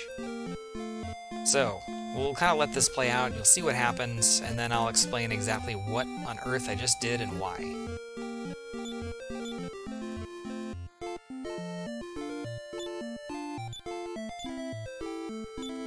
Okay, I just downgraded from the Thunder Sword to the Falcon Sword. And now I'm re-equipping the Thunder Sword. And leaving. Huh? What was the point of that?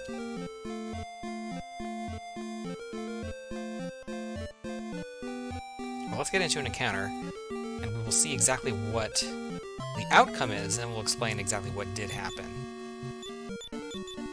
Okay. Aha! The Prince of Maidenhall attacked the Cyclops twice. So what happened there, or the so-called illusion glitch? So when we enter Hargon's castle there, it's an illusion. It looks like Maidenhall Castle, where we started the game. And that's an illusion that Hargon has created, so we are part of that right now.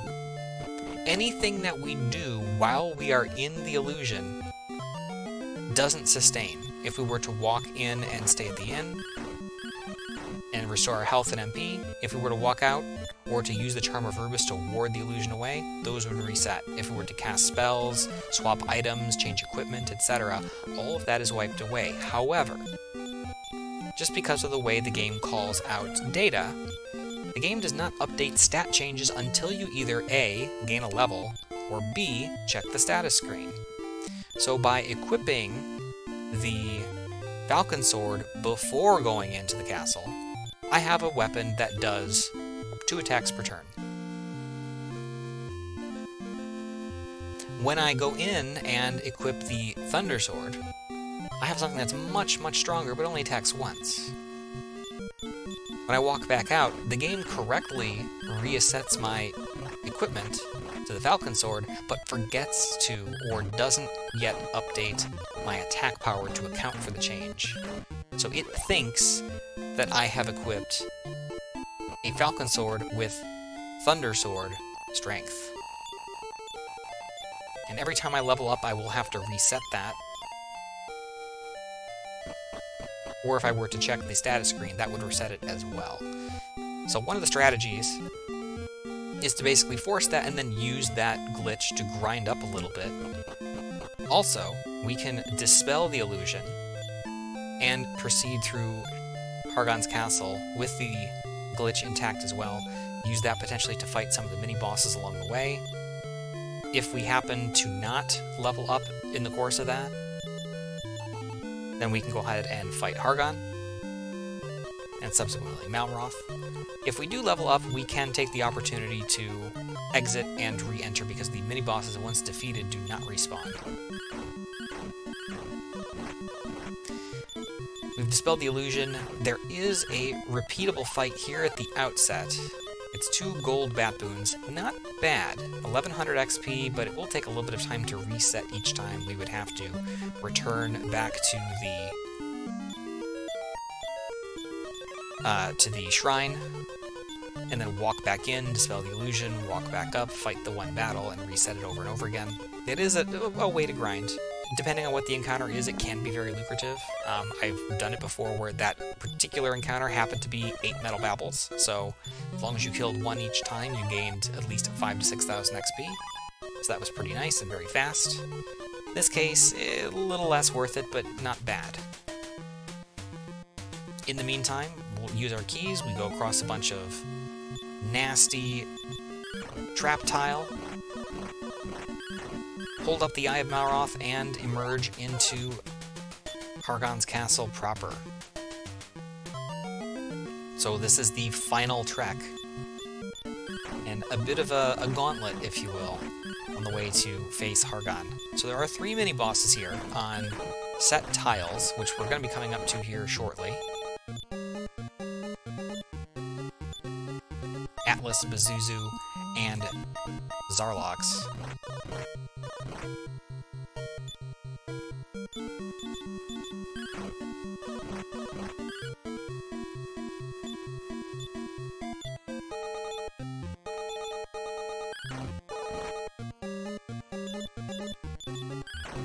You notice the hero is now attacking for 1 damage each time. Maidenhall has leveled up since we activated the glitch, so now he is using effectively the very weak attack power of the Falcon Sword. Ideally, what I should do right now is to re-equip the Thunder Sword, so at least he has good attack power, but only 1 swing. But I do forget to do that, unfortunately, until a little bit later.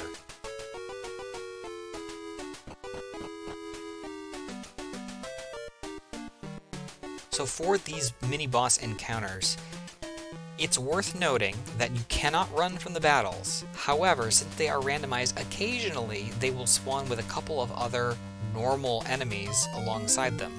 As long as there is a normal enemy in the rightmost position, you can run from this battle and skip it.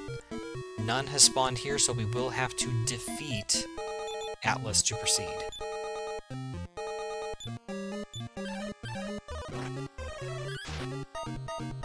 Well, that didn't go super well. Explode missed. Maidenhall's not doing any damage. Okay. Atlas decided, you know, you got this. Just go ahead. If you run from battles yourself, when you go back through, that trap tile will still be active, and you will have to fight the boss again, or run from it again. Because Atlas ended the battle of his own accord, we don't.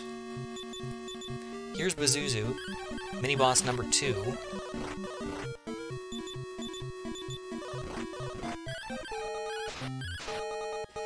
Not getting a whole lot of damage output from Cannock or Moonbrook.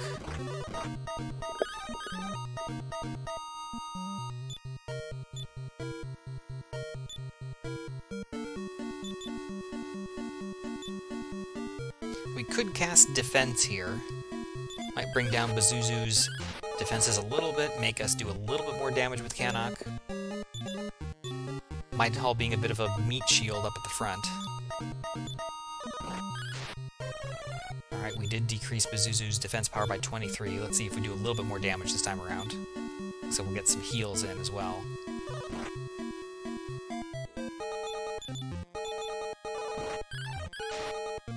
Moonbrook did about double damage compared to the previous couple of rounds, so that's good. Cannock did about 20 versus about 10 to 12, which he was doing previously.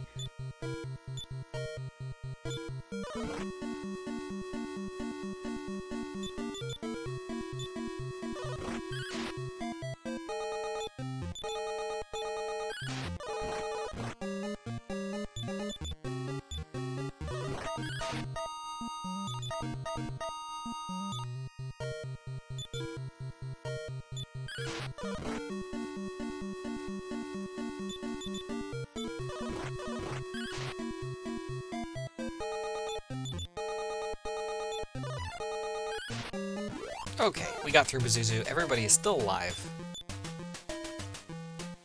Snuck through that time. Fortunately, Moonbrook has since learned Heal All, not in battle, only outside of battle, so she could not have healed herself there. She also does not have a Shield of Strength. Just couldn't afford one a bit earlier. She also wasn't in our party when we picked up the Shields of Strength. A little bit of wonky-wonking here to get in the rightmost trap tile. Again, Zarlok spawns by himself, so no opportunity to run from this battle. We will have to fight through it.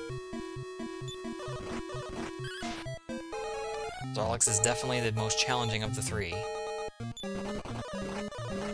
Bit of a mismenu there. Did not mean to run, meant to parry. Very unlikely that defense or that defeat will work, but it looks like we're about to die anyway, so we gave it a shot. Unfortunately, we didn't even get the opportunity. So we'll be taking a death here. Again, had I equipped the Thunder Sword, I would at least have a chance here. Maidenhall did give us a lucky crit there at the end, but not nearly enough to kill Zarlok, so we'll have to go back. Maidenhall only needs about 400 XP to level, so it's probably advisable to get a quick level first. Then go back in. We want to try to keep the glitch active as long as possible. We won't take any fights once we're in the castle. But if we can beat Zarlok's, and we're roughly intact, we could make the play to take on Hargon and Malroth as well.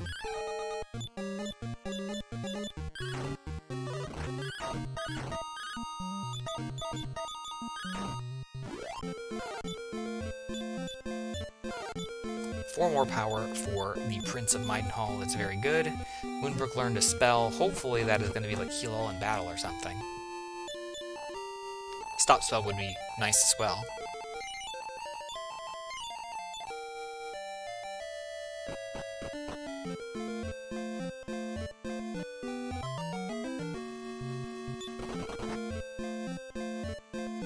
Alright, we are set up for dive number 2 into Hargon's castle. We'll set up the glitch again. And if we don't take any battles, defeating Zarlax should not give Maidenhall a level.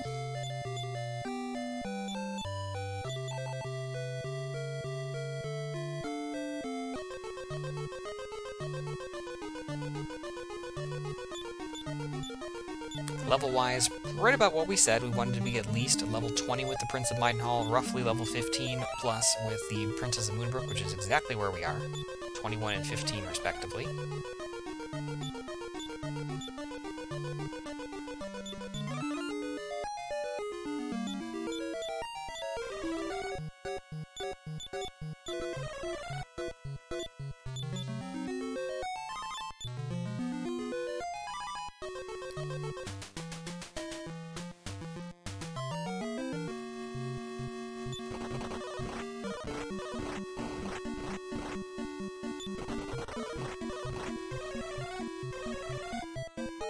Well, there's the defeat. Moonbrook goes down. If we can at least get away...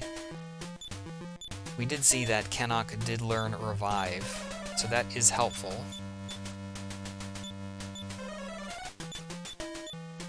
He's going to burn up a bunch of our MP, though.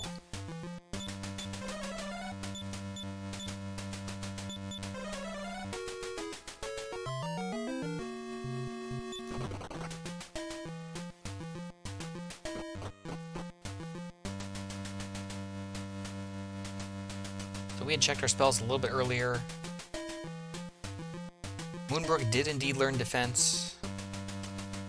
Kenok did learn Increase, but neither have Stop spell, so that is problematic. We're going to make a play for it and see exactly what it's like. If Maidenhall can do enough damage, we can rush down both Hargon and Malroth without having Stop spell, but it may be a challenge. We'll just have to see.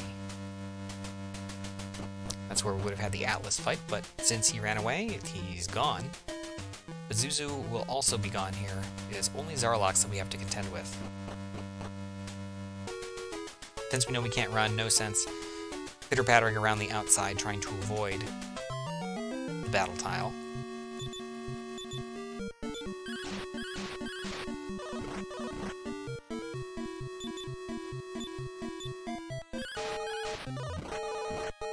Yikes. Well, that wasn't exactly according to plan. Cannot get it done.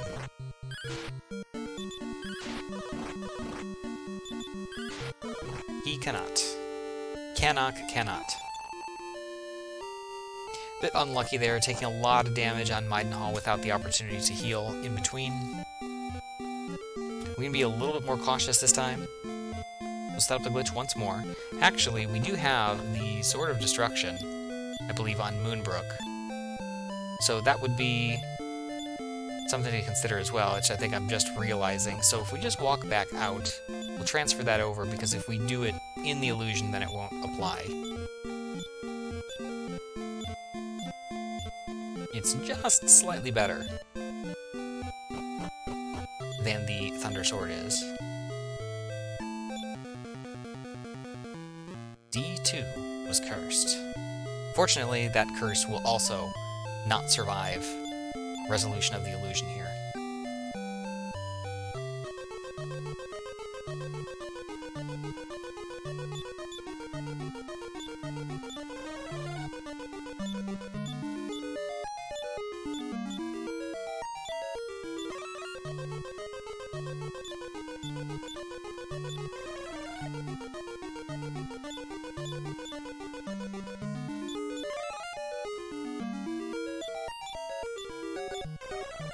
Once more, casting Step Guard 4 times, opening a couple of doors, holding high the Eye of Malroth.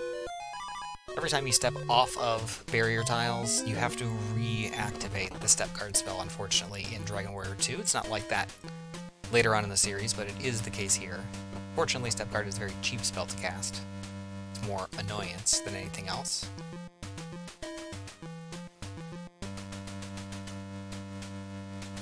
So really what it's going to come down to here is a lot of DPS from Midenhall, and a lot of parrying and healing from Canuck and Moonbrook. Canuck's job is primarily going to be to stay alive and be a good, wholesome meat shield for us. Moonbrook is going to similarly act and also cast Heal All and try to keep Midenhall alive as well. And that really will apply for both Zarlox and the Hargon and Malroth fights.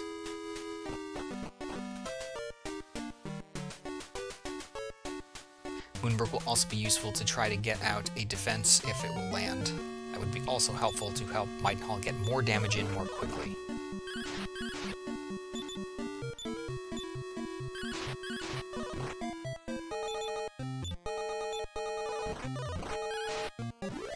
There we go. As long as Midenhall didn't get focus fired there, we were in good shape.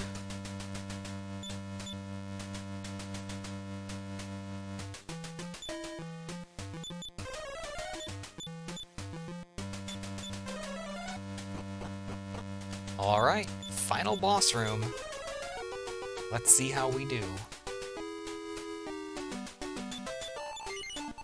Such audacity is unforgivable. There's the exploded. Defense did not land.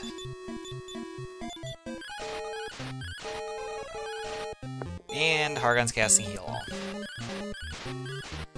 So we are just going to town as much as we can, try to get as much DPS in, even from Canuck and Moonbrook. See if we can overcome it. Moonbrook's doing very little, single digits. Canuck's doing a little bit. We got through. Yeah, we needed about 2 rounds of him not casting Heal All. In order to get through, we do. We will top everybody off here.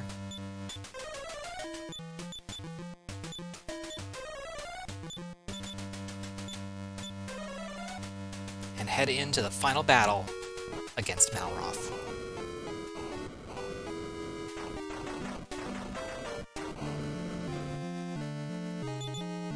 Again, we're going to see a lot of the same. Midenhall DPSing, everybody else tanking hits. Moonbrook occasionally trying to heal Midenhall along the way.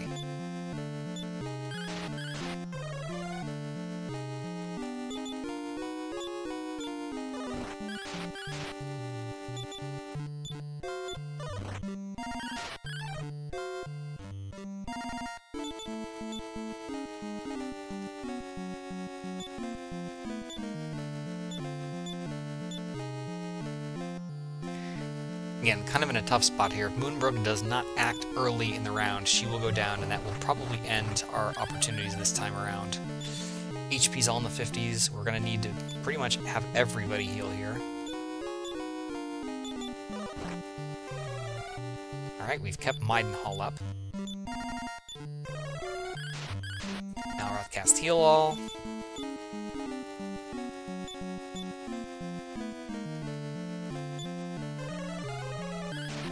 Defense did land that time, so that is good. That means that Midenhall's going to get in a little bit more DPS in the coming rounds. We're going to need it. And with the Shield of Strength for Canuck, Heal All, Moonbrook on herself. Again, in another difficult situation. Alright. Another Heal All.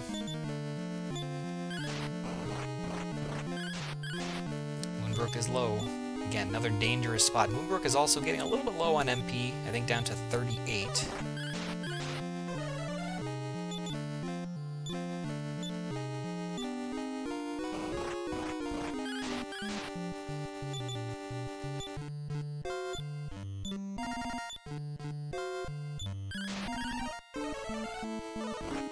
Ooh. Moonbrook tanked a big hit. during a turn in which he was healing Maidenhall and it goes down. We are in a tough spot.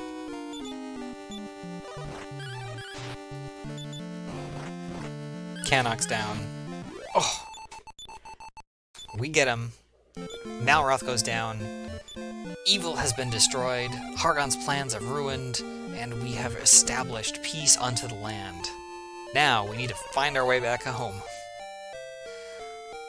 Easier said than done. We need to try to figure out exactly where to go.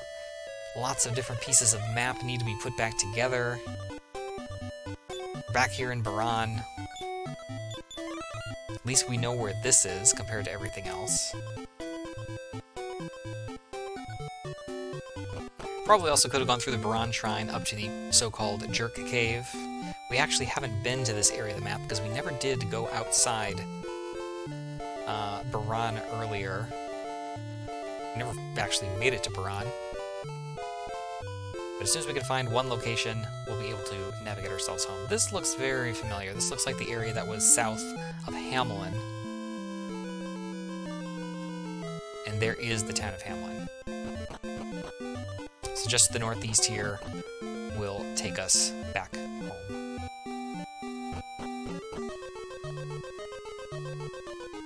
And that is Dragon Warrior 2. So hopefully the run was enjoyable.